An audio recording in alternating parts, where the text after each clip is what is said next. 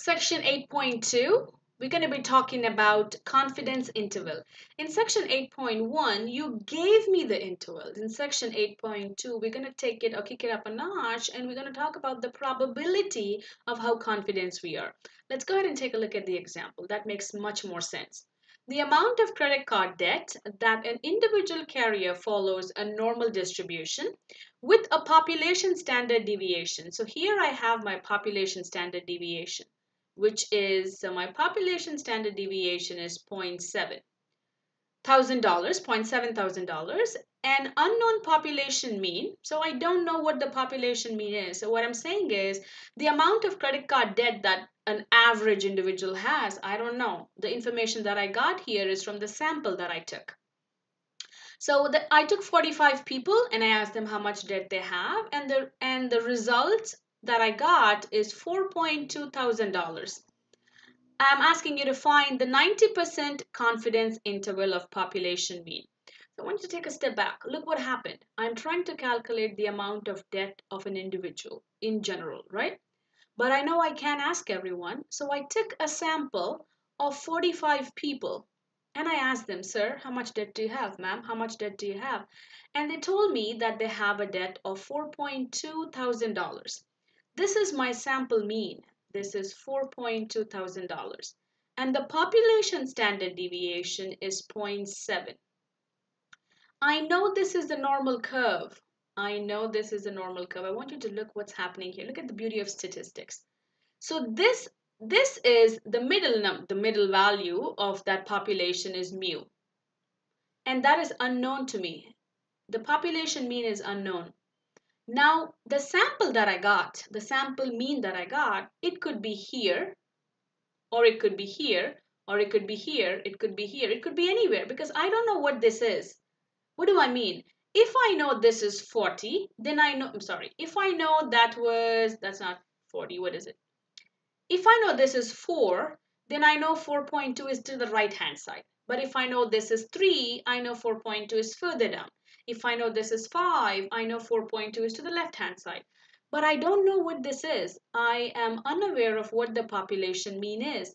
Now I don't know where should I plot my sample mean. I don't know if it's here, I don't know if it's here, I don't know if it's here, I don't know if it's here. But this is where the empirical formula comes into picture. I know that because of the normal distribution, 68% of my data falls in one standard deviation. 95% of the data falls between two standard deviations. 99.7% of the data falls between three standard deviations. So what does that mean? I'm telling you that let's just say my population mean is here. The sample mean, sorry. What do I mean by that? Let's just say my 4.2 is right here. Okay, 4.2 is right here.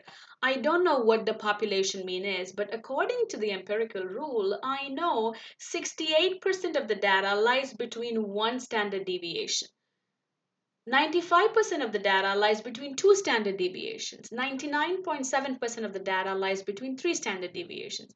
So when you work your way back, you are telling me that you are 95% confident that the real population mean lies between two standard deviations. You are 99.7% confident that the real population mean lies between three standard deviations. Okay, so that's exactly what population confidence intervals are. So you don't know the exact value, but using the normal distribution, you are telling me that you are 95% confident that it's between two standard deviations. That means the population mean can be anywhere in that range. You're 97% confident that it's been three standard deviations. It could be anywhere. So what you're trying to do here is because population mean is unknown, you're trying to catch the population mean using the empirical rule. All right. So how do I do that? So here I have the problem.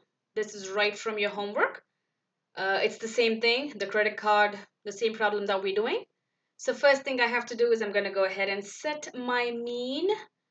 As you can see, my mean is 4.2. I'm going to use this X bar stands for mean. I'm going to use this arrow and move the mean to 4.2. Be very careful with that. There you go. Oops. Oh, come on.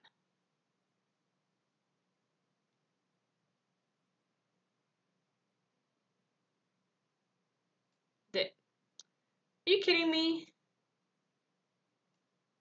4.2. Standard deviation is 0.7, so I'm going to move it to the left. One more to the left. Yeah, there you go. And sample size is 45. Sample size to the right, to the right, to the right. Come on. There you go.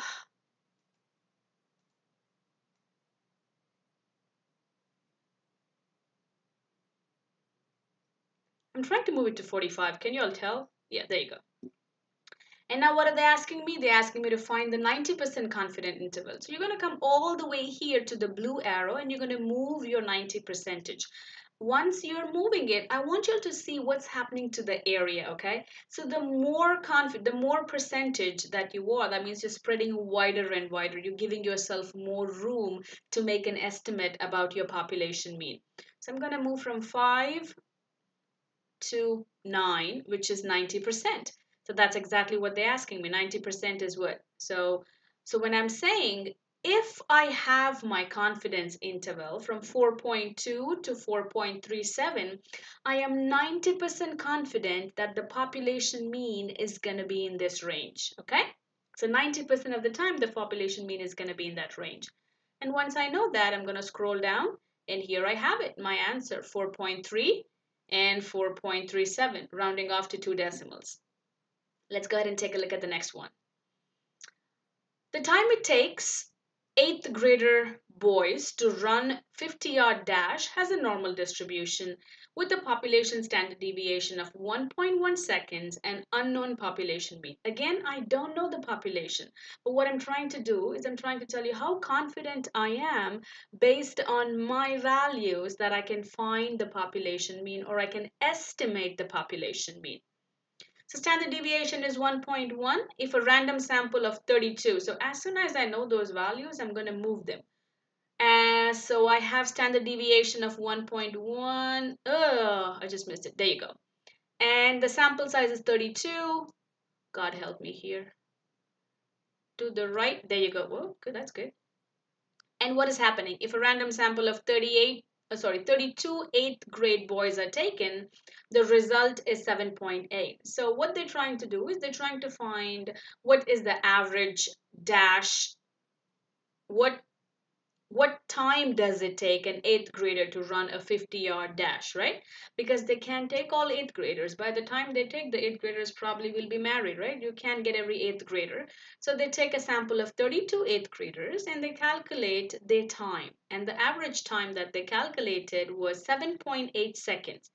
Now, using this, they want to conclude about the population of all the 8th graders. And that's the whole concept here. Every time you're using sample, it's not for that sample. You're trying to use the sample to conclude about the population. Okay, so 7.8. Let me go to the right, to the right, to the right. There you go, 7.8.